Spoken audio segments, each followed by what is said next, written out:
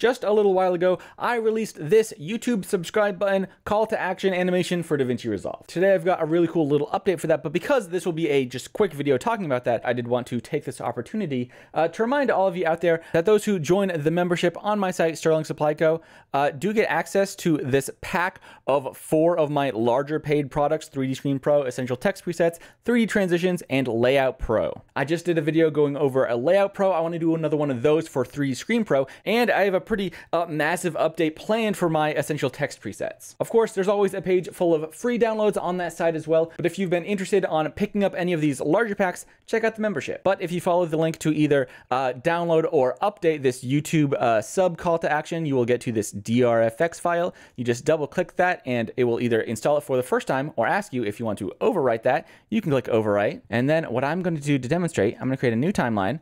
I'm going to call this 1080. Hop over to my project settings and make sure we are at that 1080.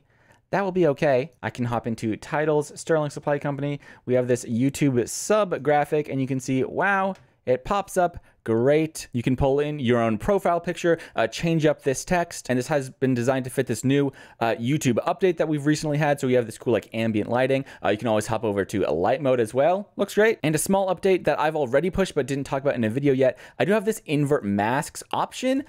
You see, especially on dark mode, if you click that, it might really break something. But this exists because there is currently an issue with some AMD graphics cards. And when you load up the preset by default, it looks like this. It looks bad. So now you have this toggle if you need to invert that to fix them. Cool. That was already there already. But if I create a new timeline, call this 1082, hop into format, I am still going to do 1920 by 1080, but I'm going to check this button to use vertical resolution. And if I open that up, scale back, you say, hey, now this is that vertical resolution for like YouTube Shorts or TikTok or anything else. And now on this vertical timeline, I can grab that same YouTube sub graphic and you'll see now, because of this update, it also works. You will notice, just because of some of the things happening on the background, by default, this profile picture is now smaller than you would want it to, but you can hop into these profile picture controls, scale up that inside scale, and you're back up and running. And if you want to change, you know, the basic look of it, you can come down to these animation controls to especially change this position